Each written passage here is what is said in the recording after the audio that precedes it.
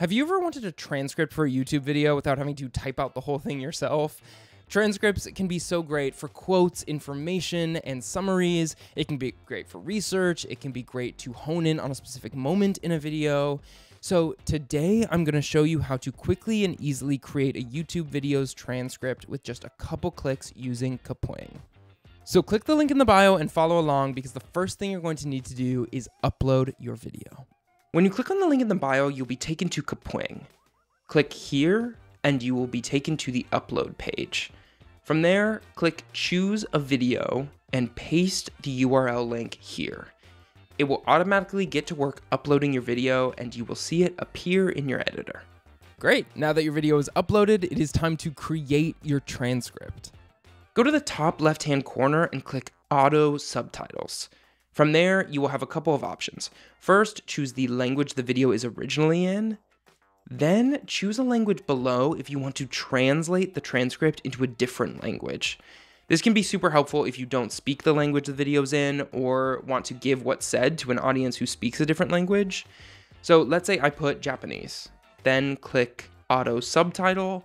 It will get to work putting together all the words from your video, and when it's done, you will have a newly transcribed video, either in your native language or a translated one.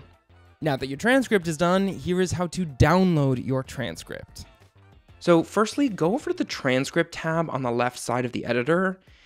If the transcript is already exactly how you want it, you can go ahead and click Download Transcript right above the block of text.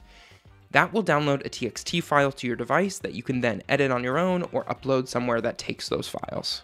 But there are actually a lot of tools that can help you edit the text and the video at the exact same time. So if you're looking at making smaller clips or editing the video all in the same place, here is how to use transcript tools. Once you're in the Transcript tab, the first thing you can do is manually edit by highlighting chunks of text and clicking Delete when it appears above. That will automatically cut the video below and the transcript while keeping it grayed out, just in case you decide you want to bring it back later. Next, if you have a huge chunk of text to go through or only want a specific quote or phrase, go above the text and click on the search button. From there, you can search for keywords throughout the transcript for what you want super quickly and easily. And on the right-hand side of that text box is Smart Tools, which gives you two cool features to use as well. One of them is cut filler words, which will automatically remove all ums and uhs throughout the video to make it more cohesive.